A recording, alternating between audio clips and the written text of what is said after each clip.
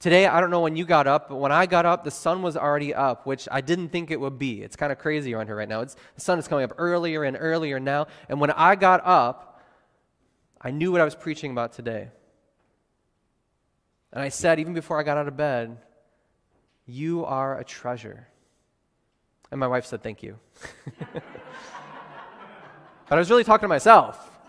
I was trying to get myself ready for today.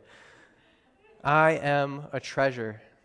It's a hard thing to say out loud because we don't always believe it, but it is true. And it is what God values. It's what he says that I am. Now, I can take that into this world or I can run the other way. You guys want to run the other way? I don't want to run the other way. I'm tired of that. I want to follow.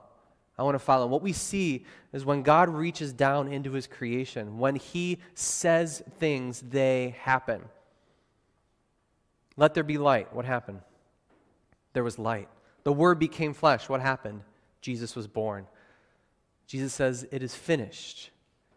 He died. God says, he is risen. Well, we're getting ready for it, right? We're getting ready for it, right? When we say Christ is risen, and when Easter comes, everybody's going to say, he is risen indeed. Hallelujah, because that's what God says. His Word happens. To you, that has happened as well. You are his treasure, and so you are a treasure. So